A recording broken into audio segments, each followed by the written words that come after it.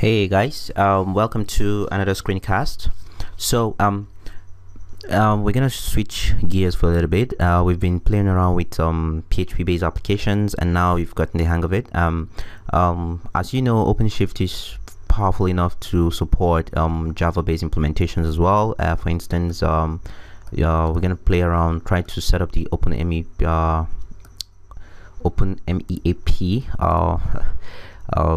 running on the application. We're going to use the Jboss EWS 2.0, which is basically Tomcat 7.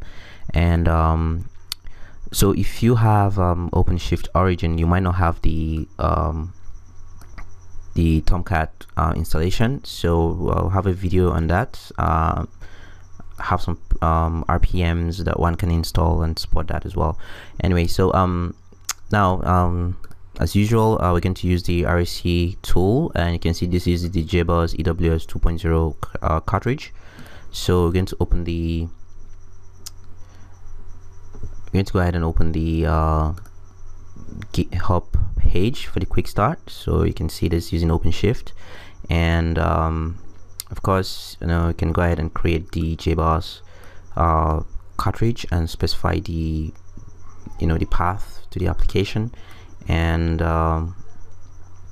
yeah, hopefully this will make this makes sense. Or anyway, we can go ahead and do that. So we're going to use the Jboss EWS 2.0 cartridge. All right, so here we can see we have RHC app create as usual, and of course you must have noticed that I've been using the this syntax. I'll give it a name, and then I'll provide the list of cartridges. If you just want to use one cartridge, of course you can go ahead and do that. So for instance, you can specify user -a to specify the name of the application, maybe OpenMEAP.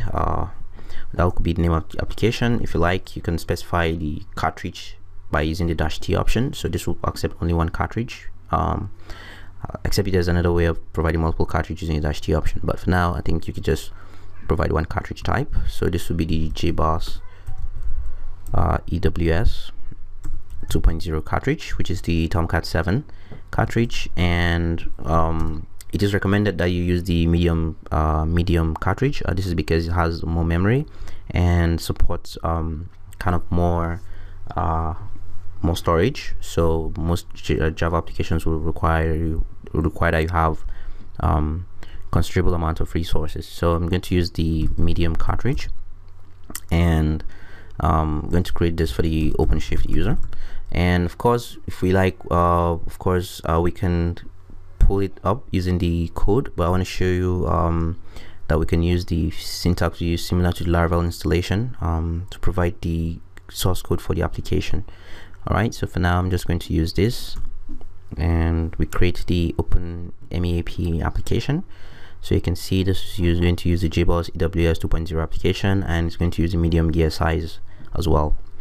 All right, so I'm going to pause the video, and when the installation is complete, then we continue from there.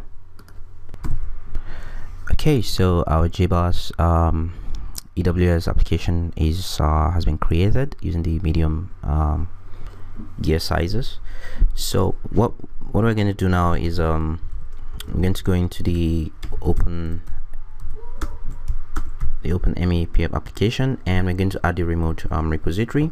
So I'm going to copy the URL here as usual. Of course, this is another syntax clause. You can just specify it from code and it should work. So now what I want to show you is the using the git remote add command. So we're going to add a remote repository that points to the upstream of the quick start. So we're going to give it a name. So basically we can just call it OpenMEAP, and we specify the master, and the master is going to come from our code URL. So paste this, and of course we're going to do a git pull. So we're going to pull recursively. So we're going to use the git pull -s recursive, and we're going to pull from the OpenMEAP branch to the master branch of our local installation here. All right, so gonna wait for this to pull the contents. So you can see it's pulling the contents from GitHub, and depending on the speed of your machine, this might take a while. So just going to allow this run through, and once it's complete, then we can continue from there. Okay, so it has cloned and pulled the OpenMEAP package from the upstream. So what we need to do now is to push it to our OpenShift origin installation here using the git push command. So we're going to push this, and this will go ahead and push the contents to, you know, our GitHub account, or rather the OpenShift account for the cartridge.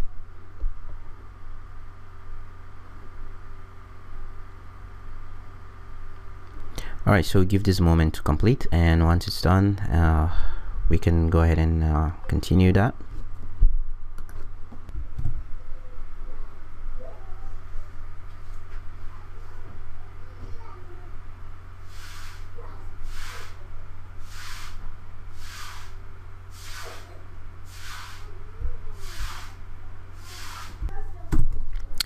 Okay, so the deployment has completed. Here you can see the application was deployed, and of course found the required ports and all that. So we need to make some few changes, like we need to note the UUID of our application. So I'll show you where that's needed in a moment. So I'm just going to go ahead and copy that, and we switch to our application. So refresh our list of applications here. We should have the OpenMEAP application, and we can go ahead and open that. So we wait for the application to launch. Usually this is where it's trying to create some caching and all that, and it's running the application for the first time. So while it's doing that, let's check out the instructions, and of all the instructions, we need to make some changes. We need to, you know, note our namespace. So in this case, our namespace is pass, and we need to note the our application UUID, and that will be required in the interface, which you will see in a moment. So just give some time to load.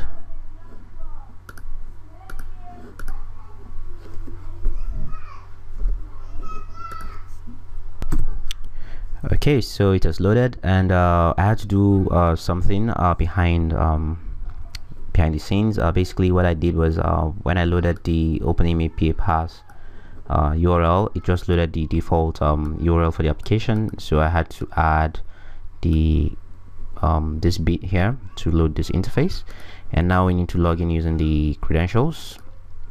So if you go to the URL, you can see we need to use OpenShift and OpenMEAP as a password. So OpenShift, OpenMEAP, and I'm going to log in.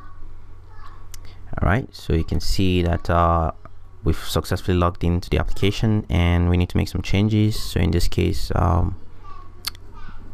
we can go to settings, and we need to update these values. So you notice I copied my UUID, so I'm going to go ahead and paste that.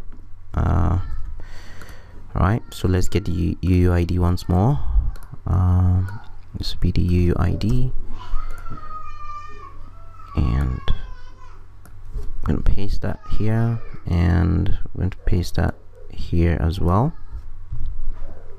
And where we have your namespace, we need to copy the our application namespace. So we copy everything here. So make sure this matches, and this also matches our application. And once we're done, we click save, and alright, so settings were successfully modified. I think we're ignoring this error, and hopefully our deployment has completed successfully. You can go back to the dashboard, yeah, different deployments here, so you can check it out in the OpenMEAP website. So this is beyond this video. This was just to show you how to play around with the different applications. You can see here, this is the Openshift one we have. You can view the version listing. You can check out the web view if you like. And of course, if you like, I can see that of course this is the sample page you have over there, and of course you can deploy if you like. You can see the identifier here, you can see the download URL, and of course you can hit deploy if you like. So you know, kind of deploys immediately. So pretty much this is just to show you how to deploy these things on OpenShift. So hope you like it, and if you have questions, comments, or suggestions, please drop them in the comment form below, and we will look at this together. And hope you enjoyed this, and see you in the next bit.